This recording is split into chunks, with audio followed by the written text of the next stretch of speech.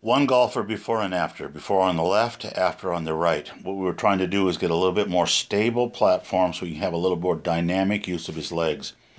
Let's start with the obvious. The feet are further apart. Creates a much more athletic position for him. Notice that with his legs further apart, it also looks like his shoulders are a little further apart. Wider shoulders, broader stance through the chest. We're going to do the takeaway. Watch what happened here. Right about here, you can see a much more solid position on the takeaway at the first L position. The left leg on the left side is kind of collapsing. On the right side, it's moving into the other leg. A very smooth, athletic position. Now watch as we go to the top of the backswing and down. A little bit longer backswing. A little bit more arc because he's wider. And you can see a lot more shoulder turn here. You can see more of the left hip turning into the shot. You can see the black of his shirt more under him here on this side, on the right side. Now we're going to move into the impact position. He's going to drop the right shoulder down towards the golf ball very nicely. Taking a little longer, moving into the shot. Good weight transfer. You can see the dynamics, and here how it's just his legs on the left side look like they're just kind of getting knock-kneed a little bit. Nothing's really moving. He hasn't really moved into the shot. He's kind of flipping it. On the right side, we can see a lot more dynamic action into the shot and a much better, taller, stronger finish. Both of them do share one more flaw, though, and that's the chicken winging through the impact, where the elbows come apart right about there. We need to keep those elbows intact. The relationship you build at setup, this triangle, needs to be maintained throughout the entire swing.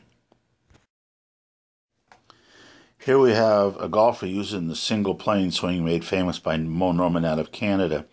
By a single plane, we mean that the arms extend from the shoulders to the golf ball in a single straight line. The shaft is pointing towards the lead armpit, and all I have to do to execute a swing like this is to fold my right arm on the way back, and then when I hit the ball, fold my left arm on the follow-through. I want to be facing the ball at impact. What's good about this swing, it doesn't require a whole lot of movement, and this golfer has some real issues with the right side in getting it through to the left side, so this is a good swing for him. Let's watch the execution. Watch the folding of the right arm. See how it just folds? What we want it to do is we want it to fold with the elbow staying more down. It's kind of behind him a little bit.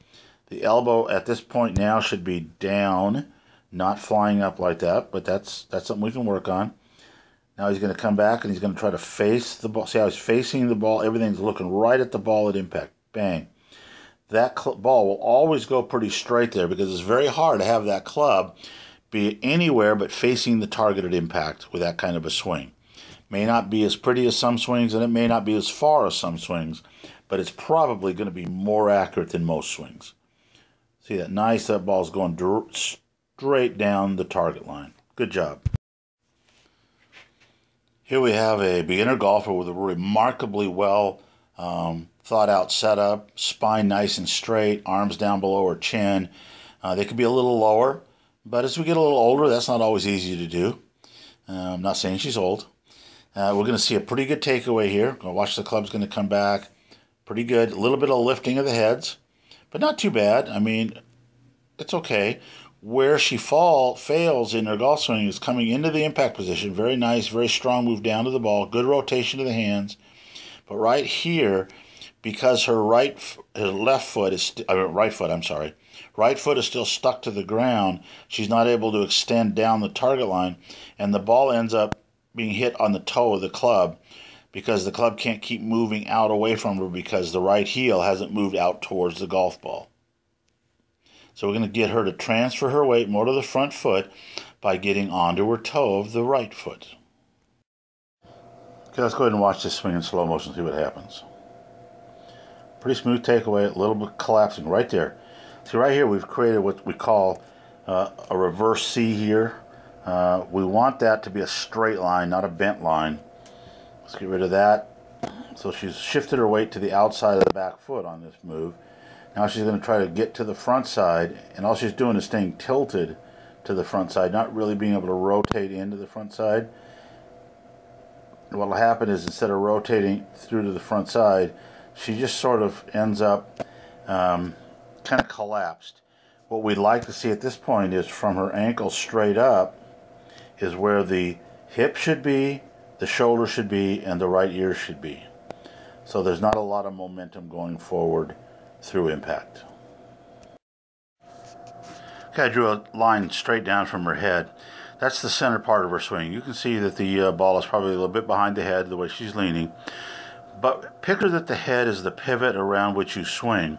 And if we watch this swing in slow motion, we'll notice that it's really hard for the club to pivot around that head when the head is moving almost as much as the club is moving. In some cases more. So we got to get her to settle down a little bit to create a nice pendulum motion instead of this swaying motion. That'll make it easier for her to swing the golf club.